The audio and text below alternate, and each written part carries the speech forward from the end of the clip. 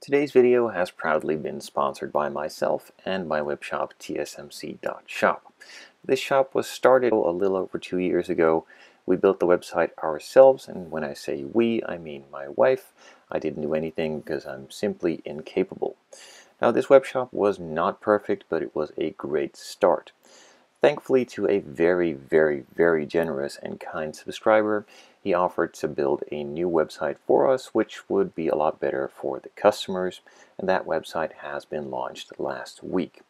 If there are any problems with the website whatsoever, please do let us know, but in the meantime, feel free to check it out. We've added some new items from Vallejo, restocked some items from Aoshima, Fujimi, Tamiya, and all other brands as well, and we are currently still working on adding a lot more. So if you're interested in purchasing some items from our shop, supporting the channel and supporting me, that would be very much appreciated. So please do check it out at thescalemodelingchannel.com, or for short hsMVY.shop. Thanks for watching and enjoy the video.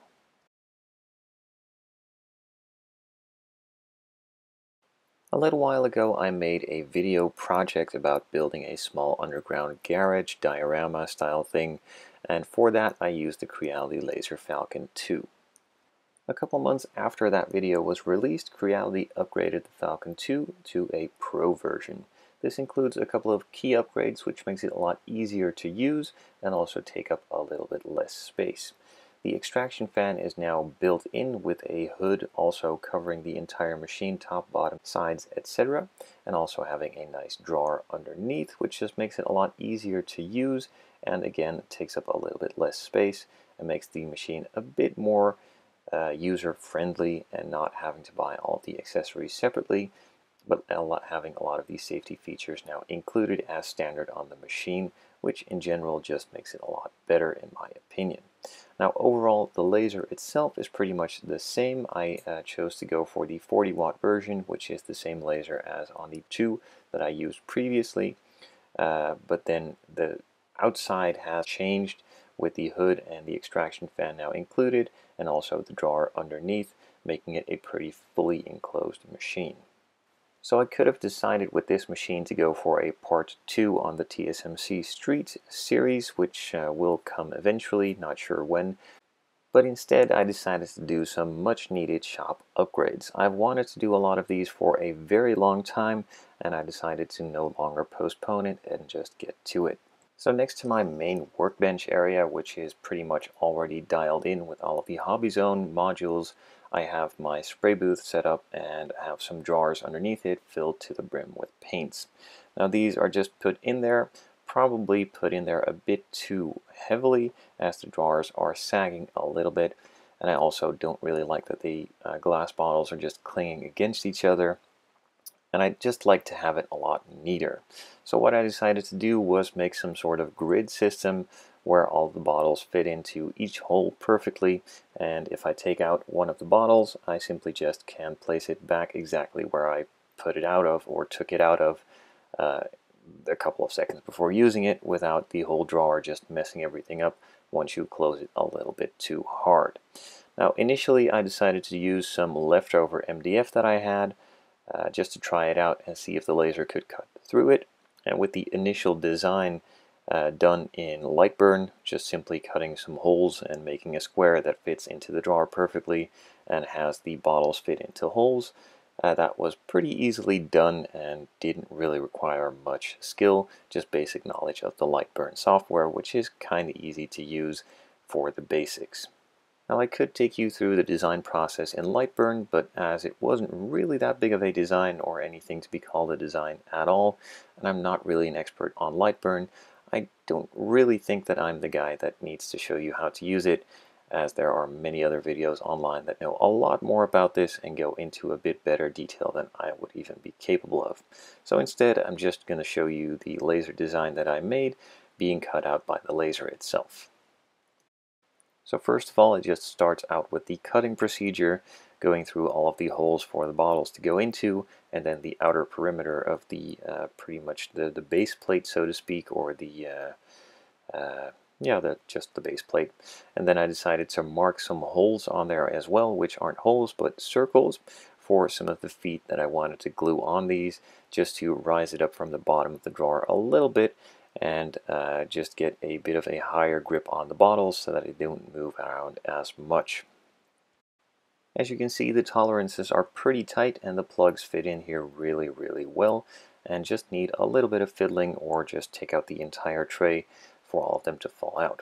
Now the bottles fit in there nice and tightly. Some of the bottles are a little bit bigger, some are a little bit smaller, so I just went with a size in between that is a little bit oversized, so all of the bottles fit in there nicely and I don't have to mess around with some bottles fitting only in certain spots. Now with this design now completed and finished for 2 drawers, I came to the conclusion that they were spaced out too far and it took out too much space in the drawers, and I wanted to do a redesign. Now overall this was a nice project to get familiarized with the machine and just to get started back up, and then just rethinking the entire process, reorganizing it all, and just having them fit a bit closer together.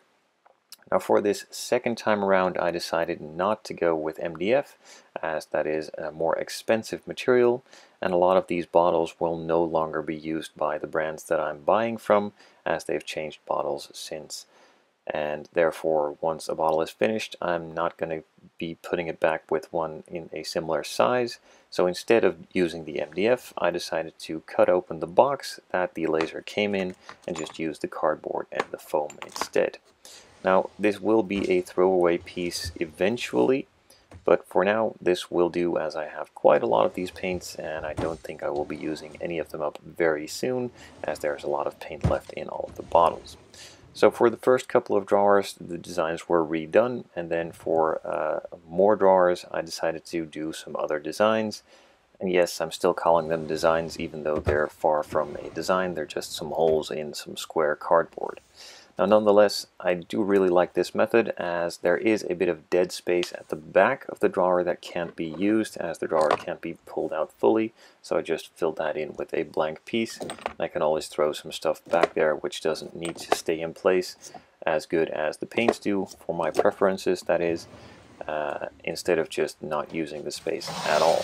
So in the first couple I don't really have any stuff to do in there. I do still have some drawers filled up with trash and some old paints that I haven't done it for yet, but those will probably get the same treatment further down the line, and some drawers will just be left as is. Now I did also do some for some bellow stuff, and again this is some of the dead space filled in with some other stuff that didn't fit standing up or didn't require a special hole or pattern to be made. I also have one for some spray cans that I will probably be using in a couple of future videos for some simpler projects. If you'd like to see that, do let me know down in the comments below. But with that being said, that's pretty much it for the shop upgrades at this time, maybe some more in the future. Now it's time to move on to the actual shop, the TSMC shop warehouse, where I also would like to have some improvements. So first of all, it was time to tackle some stuff with the number 5 paints that I have in stock. I have them put into some of the boxes that they come in, pretty tightly and neatly stacked, but there's 2 boxes behind each other, and that just makes it a lot harder for the second box to be reached, so I need to find something out for that as well, and also to fill up some dead space behind the splash paints selection. Now this was one of the very first laser projects that I did. I'm still really happy with the way that it was done, as it is really nice and neatly organized, but there is just a lot of dead space behind the first 4 bottles, and that simply just needs to be fixed otherwise. Another laser project that I'd done later down the line was for Streetblisters. That was to fill up the entire shelf from left to right, front to back, and make most use of the space. Now that was done with some cardboard that got a little bit flimsy, and I wanted to upgrade that. But for that, to start off, that was left for now, as those still work, and I figured the number 5 needed to work the most, so I started with that, just cutting out some MDF, making it nice and strong, interlocking it, gluing it together, and also using some staples so that it stays together and has a nice rigid box. So one of these new boxes fills it from front to back, and that replaces one of the cardboard boxes entirely, just making a lot better use of the space. Now this can also be done for some other stuff that has smaller packaging, just making it easier to sort it out.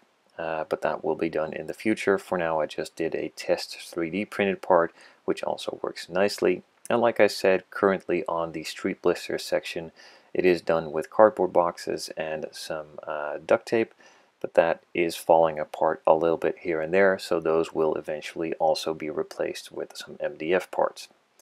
Now, outside of the paints and some of these smaller items in the warehouse, which will require some more design work and reorganizing, specifically the paints like Zero Paint, Street Blisters, some of the Tamiya bottles, etc.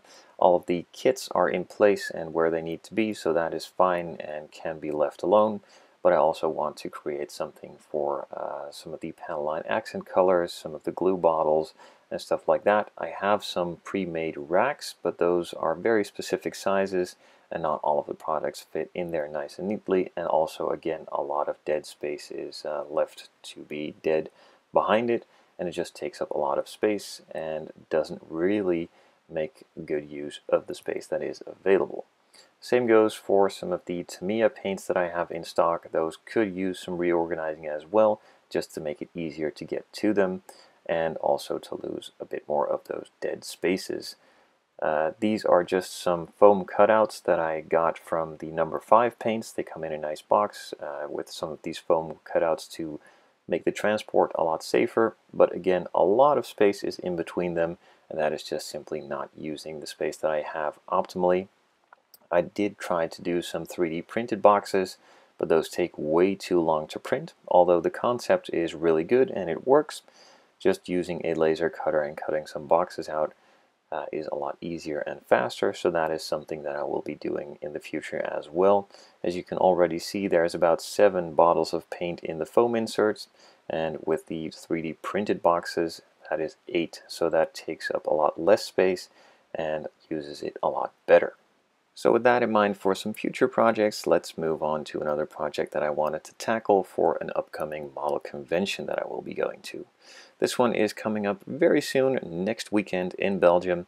So if you want to come check out the shop and just chat with us, we will be there on the road in Belgium in Jabbeke. So I hope to see you guys there. If you want to place any pre-orders, the web shop is open for that at the moment.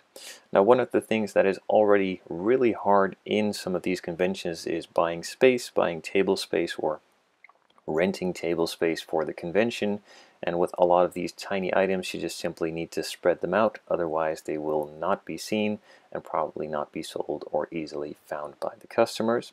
And I wanted to create a small solution which my wife came up, and that is a sort of carousel with some pegboards. So I made a small design in Lightburn. Again, I'm calling it a design, but it's not really, so let's not over exaggerate. I drew up some squares in specific sizes that fit into the machine and made best use of all of the MDF that fit into the laser cutting size, and that fit onto some of these pegboards. So for the base, I will be using a Lazy Susan, which can just be glued or screwed to the bottom piece and have it turn around nicely, so you can use or get access to all 4 sides and make best use of the space. The bottom one was a full plate with a top plate on top of it that fits onto these pegboards, and then the top one is the same design, the same squares put together with the centerpiece missing. So on the sides, I can put all the projects on some products on some of these pegs and just organize it a lot neater and use less space. And then from the top, all of the stuff that is overstock and not needing to be sold or seen at the moment can just be put in there. I could also design a small box that fits in on top of that, which makes even more use of the space. So that is one of the projects that I really enjoyed doing most, and I love prototyping and building these things for the web shop just to make it a lot easier on myself and also save some space. So if you're interested in doing some of this stuff yourself, do check out these lasers, as they are great for these kinds of projects without having a full wood or metal shop being set up, taking a lot of tools and space. Instead, it's just a one-stop shop pretty much in a smaller size machine.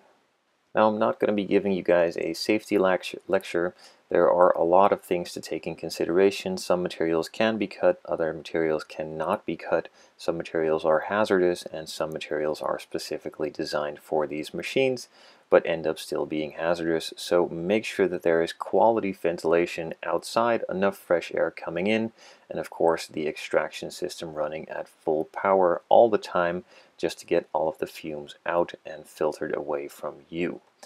If you want to know more about laser safety, there are many videos on YouTube, all forums, etc. So go to check those out as well before you decide to purchase any of these machines, and take all of it into consideration, because your health is very important and this stuff can be really bad for you.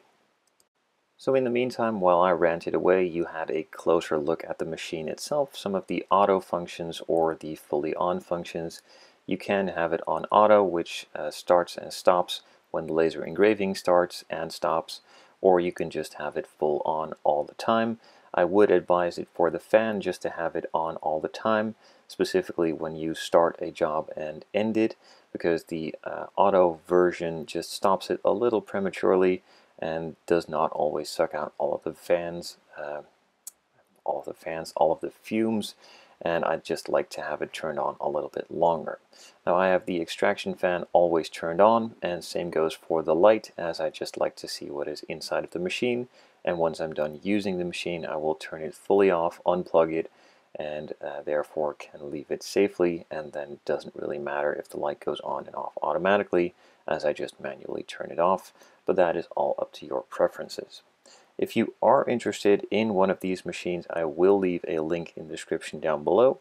Do check those out and find out some more information if this is useful for you and which version you'd like. I have the 40-watt version, as that simply is the highest output available currently, and you can set it at any power you'd like. You could also go for a little bit less expensive 20-watt version, but then take into consideration that some materials need to be slowlier, and the power needs to be set up higher, etc., in order to cut or engrave through it. I hope you guys enjoyed this little project for my web shop and also my workshop. And if you'd like to see more of these kinds of videos, do let me know in the comment section down below.